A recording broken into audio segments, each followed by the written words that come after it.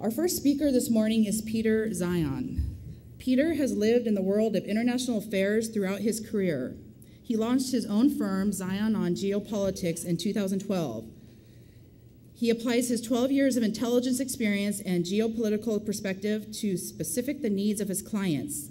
He helps them see their businesses and industries from a new point of view so they can prepare for a now more than understandable future. Mr. Zeihan is a frequent guest on national and international television shows on CNN, ABC, Fox News, and is also frequently interviewed on radio programs. He has been quoted in major print and online publications, including the New York Times, Forbes, AP, Bloomberg, MarketWatch, and others.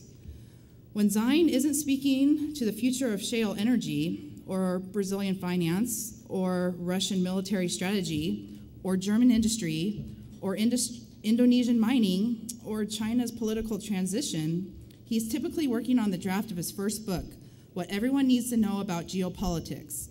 Here to provide insight on how your world works, please help me welcome Peter Zeihan.